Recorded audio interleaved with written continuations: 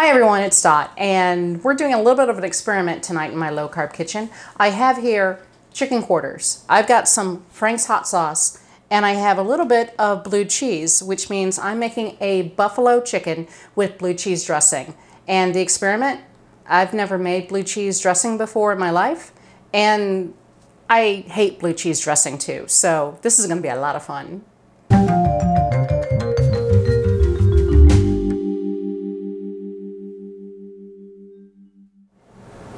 All right, a bit of housekeeping before we begin. We are playing with the lighting a little bit for this video. Not sure how it's going to work until we actually edit it, and if it doesn't work out, then we'll go ahead and switch it back the next time. But just for now, just to let you know in case something looks a little bit off. Now, the reason why I chose to do a blue cheese dressing when I don't like blue cheese is it's Lent, and usually when it's Lent, I like to play around with my diet a little bit and do things a little bit differently. And this time around, what I decided to do is that once a week, I'm going to make a dish with a food that, as a child, I always hated and thought was like, ooh, why would anyone want to eat that? I did this before a few years ago, and that's why now I absolutely love mushrooms. I hated mushrooms as a kid, never tried them. They just were gross to me, and I heard the word fungus, so I never would eat them.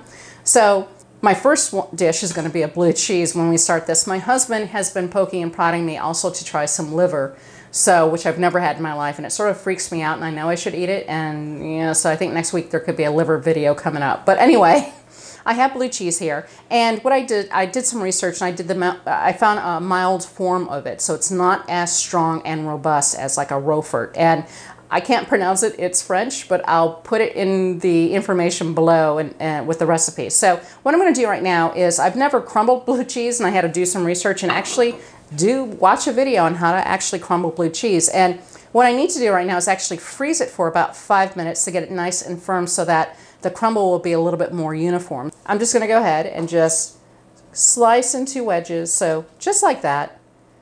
I'm not quite as uniform as I would like, but hey, that's okay. Get the tray right here, put these on like that, and then it's gonna go into the freezer for about 5 minutes. While this is in the freezer, I can get going on the chicken. All right, what I've done is I've melted about 4 tablespoons of butter on the stove, and I'm going to add in just a moment the hot sauce with it. But first, I just want to go ahead and salt and pepper the chicken. Now, what I've already done is I've already greased, oiled the pan. I just used some ghee so that it doesn't stick. The chicken's already been washed and prepped. So all I'm going to do is just go ahead and add some sea salt all over, and then just go ahead with some cracked pepper. All right, the chicken is seasoned. We're going to head over to the stove and get the sauce ready.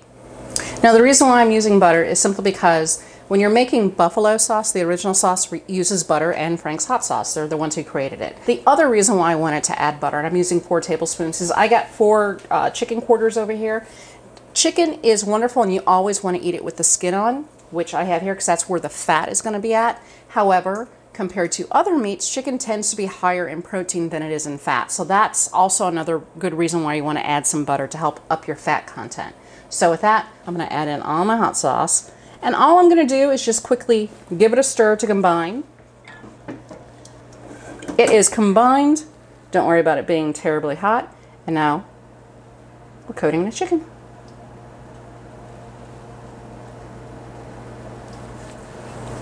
All right. Now, we're going to get this in the oven. The oven's set, preheated to 350, or excuse me, 375. It's 350 on my convection oven. All right, it's on the shelf, and it's going to cook for about 45 minutes to 60 minutes. Okay, my cameraman was wondering, since he is such a lover of hot sauce, why I didn't cover all of the chicken with it. And that's because probably about 15 minutes in or so, maybe 20, I'm probably gonna spoon a little bit on top that's already in the pan. I'm not as worried about it not covering every part of the chicken. You're still gonna get that flavor in there, and it's going to be hot and delicious. So with that, what I'm serving my dish with is, the chicken will be served over a salad, and essentially the salad, I'm going to toss it in the blue cheese, and I have a few minutes on it, the cheese, before it actually comes out of the freezer. But just so you know what I'm putting in the salad, it's going to be just some kale with arugula that I've already gone ahead and chopped up and cleaned. I have basic salad, cucumbers, radishes, red onions, I'm going to use some avocado, and then I've got some cherry tomatoes that I'm going to go ahead and cut in half, which is what I'm going to do now before that cheese comes out. All right, my blue cheese is very, very cold. It was only in for 5 minutes. So all you do really, I put on gloves, and all you do is you just go ahead and you just break it apart and crumble it. You just work it with your fingers to the size you want. And usually the sizes are uniform. And that really is it. I'm using gloves just because it is cheese, and it just makes it a lot easier to handle when you're using that rather than skin oils on your skin. So anyway, I'm going to go ahead and I'm just going to crumble up all this cheese. Like I said, this is about 8 ounces I have. I'm going to use 5 ounces in the actual salad dressing, which we're going to be making next. All right, I got my blue cheese I'm going to be using in the dressing. It's all here. It's all crumbled up. I'm using I guess a more chunky style of blue cheese, so it's got some big and some small crumbles. For the actual dressing itself, I got this recipe from the Diet Doctor.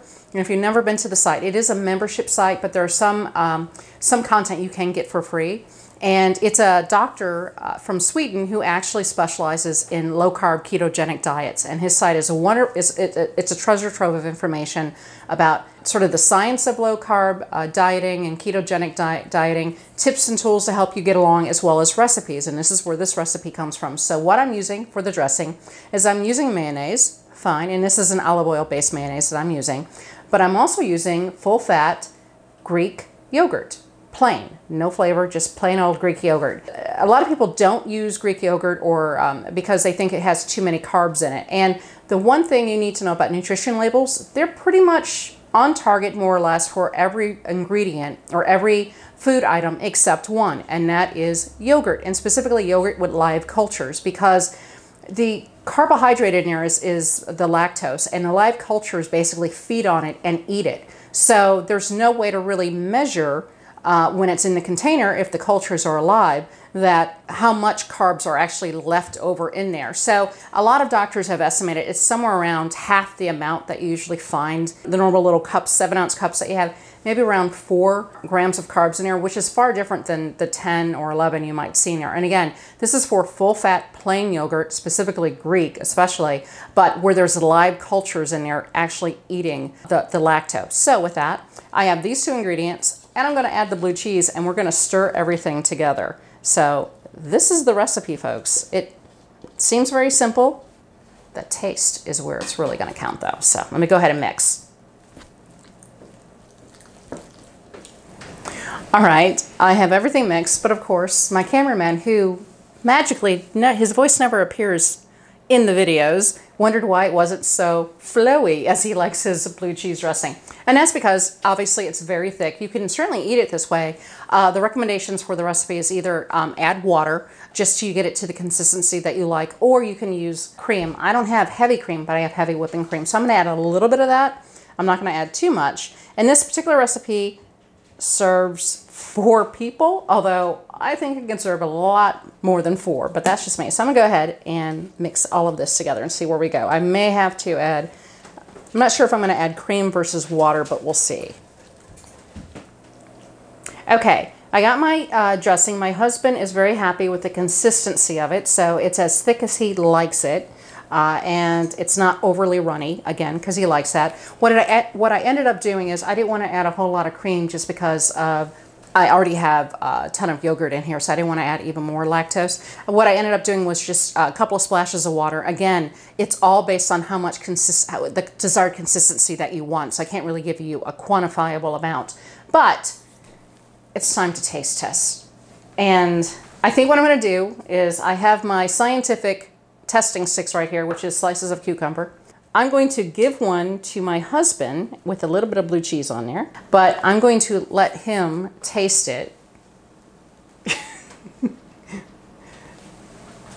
and see what he thinks.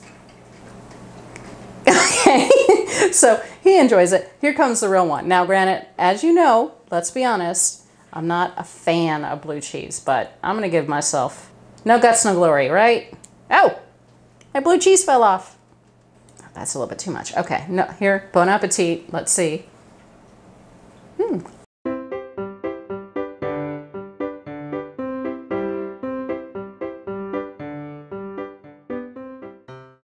Okay, That's good. I actually like that. I'm genuinely surprised.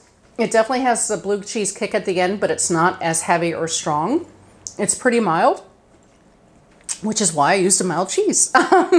And it's actually not bad. I like it. I really enjoy it. It's not, I think it's going to take me time to get used to eating blue cheese, but that is sort of a nice little gateway in. So what I'm going to do, I'm going to go ahead and get this in the refrigerator, get it all nice and chilled. And I still have probably about 30 minutes or so, 35 minutes on the chicken before that comes out of the oven. All right, the chicken is out of the oven and it smells delicious. I basically took a little bit of the sauce and the butter that was in the pan, and I just spooned it over a few times while it was cooking, and then once again at the end. And ooh, just want to dig right in. I'll link to my buffalo wing recipe below, and it's basically the same recipe, but I'm just using chicken quarters as opposed to wings for all intents and purposes. But the dressing, it's easy to make. It does taste good. So I have one recipe under my belt of something for Lent that I didn't like as a child and I like as an adult. So that's actually a pretty good record so far. Of course, it's the first recipe. And this dish, I normally do a little taste. I did the taste of the dressing earlier. I'm not going to take a taste out of this one. It's my husband's plate. I promised he would get the first dibs. He's been a good boy, and he did a 24-hour fast today. So he is very, very hungry and he wants to eat. So I hope you enjoy the video. I hope you give it a try as far as making the dressing out of Greek yogurt. It's actually quite good. I'm very happy with it. Hit like, subscribe, share with your friends, and until next time, I'll see ya.